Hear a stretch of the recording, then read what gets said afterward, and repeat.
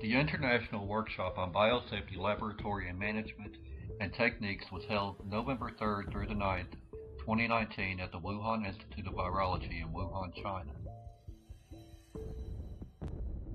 This was the third such event held annually since 2017. The purpose of the workshop was to provide an opportunity over a 7-day period for researchers from developing countries to gain experience working in high-containment biosafety laboratories.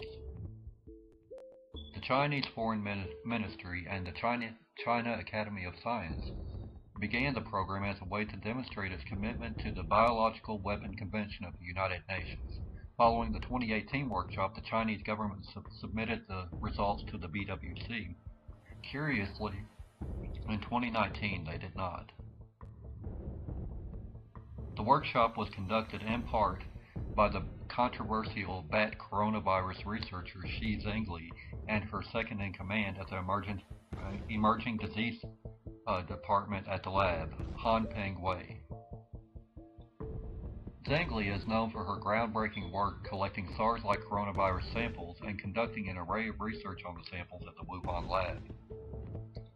So, since the Chinese government did not submit the results of the 2019 workshop to the UN program, how do we know the workshop took place?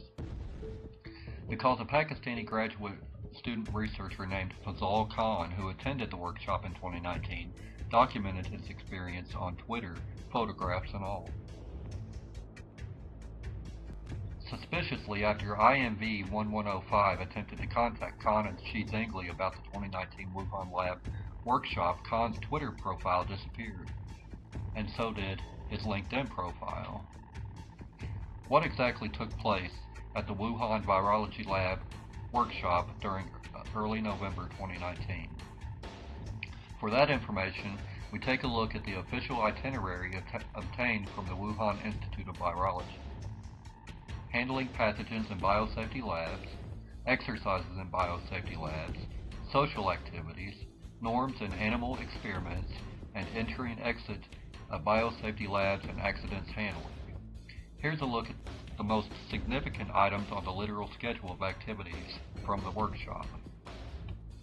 The two activities that stand out the most on this itinerary are the visit to a monkey research and breeding facility about 2 hours away from the Wuhan lab, and experiments that workshop attendees conducted on mice and monkeys at the lab the day following this trip. You may be asking why this matters.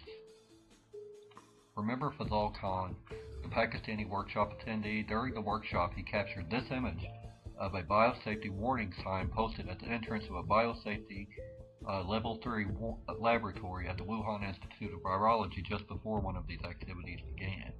Looking closer at the sign, we can see that SARS coronavirus is one of the pathogens studied at the BSL-3 lab. It is also well known that rats and monkeys are two animals used by the Chinese in the research of SARS coronavirus. So here's what we've learned. A biosafety workshop was held at the Wuhan Institute of Virology from November 3rd through the 9th of 2019. The results of the annual workshop, which began 2 years prior to 2017, had been reported to the UN's Biological Weapon Convention in previous years, but not in 2019. Dangerous activities were conducted by inexperienced researchers from developing countries. These activities included a visit to an animal research and breeding facility and experiments on mice and monkeys. The attendees conducted these experiments in labs that contained SARS and SARS-like coronavirus on animals that are typically used in research involving these pathogens.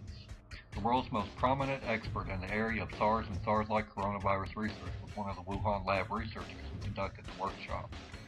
When Mr. Khan's Twitter profile, which documented the 2019 workshop, was discovered, his Twitter and LinkedIn profiles vanished.